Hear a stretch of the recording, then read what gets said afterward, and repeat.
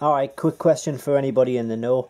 What we have here is the dials and speedo section of the Astra G Mk4. Completely removed them from the actual vehicle.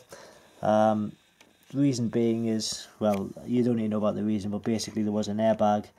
The airbag light should have been on, but it wasn't. But we had the previous one had shoved some material in there to stop the airbag light from showing, so I've removed that now.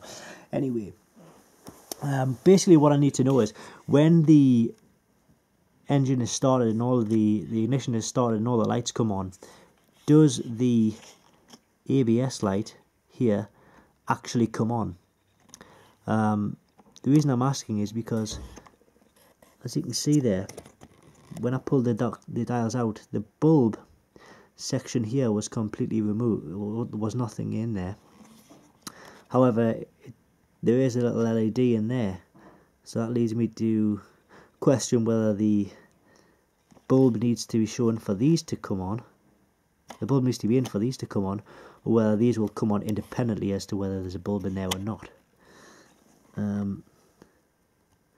Maybe it's that the bulb out there is actually breaking the circuit. I don't know. So if anyone has the answer to that, I'd be very grateful. Obviously the easiest thing for me to do is go and get a bulb and put that in, but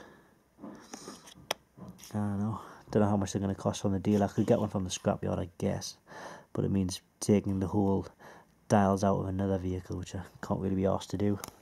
So if anyone has the answer to that, I would be very grateful.